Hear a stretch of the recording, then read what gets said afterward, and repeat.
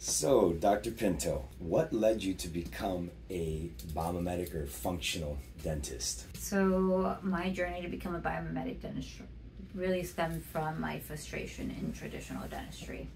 I had been doing everything I had been traditionally taught, but I just kept seeing a repeated cycle of drill, fill, and refill, and I was tired of that, and I wanted to get down to the root cause of that and find something better for my guests. And what kind of difference have you seen since making the switch a few years ago away from standard dentistry?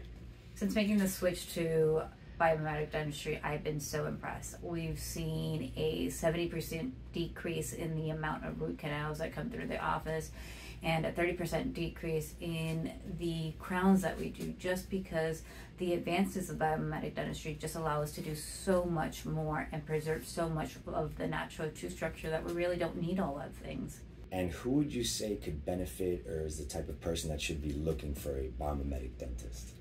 Really, anyone that is tired of the traditional drill, fill, refill that eventually leads to big invasive dental work can benefit from biomimetic dentistry. It really lends itself to preserving as much tooth structure and keeping and rebuilding teeth back to what they were naturally were, so that we can a lot of times avoid a lot of the big dental work and invasive dental work that comes with traditional dentistry.